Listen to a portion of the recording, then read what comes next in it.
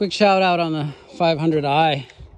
So I've had this for a while now. I don't know how long, but I bet you it's broke in, especially after I just built this staircase. So I've been using this for crane work and other stuff. It hasn't got tons of work, but I was loving it, you know. I just want to pick it up. That's how I know I like something.